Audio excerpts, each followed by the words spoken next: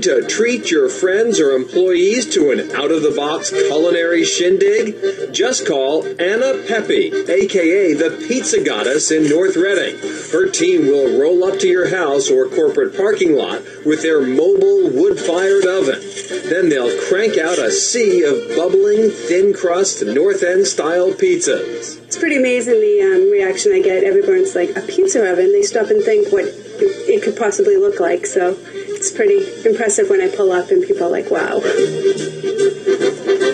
Anna Peppe, who also runs a full-service catering company, had this 4,400-pound mobile brick oven custom built. Once on site, Peppe cranks up a real wood fire so hot, it takes pizzas just 2 to 3 minutes to bake. I can get the temperature in this oven with a nice hard wood up to about 700-800 degrees, which makes its cooking time much quicker, and it gives you that nice Neapolitan wood-fired flavor.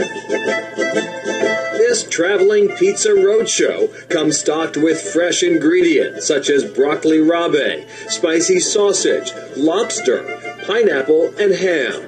Party hosts can also pre-order side dishes like this classic tomato and mozzarella caprese. People seem to love it.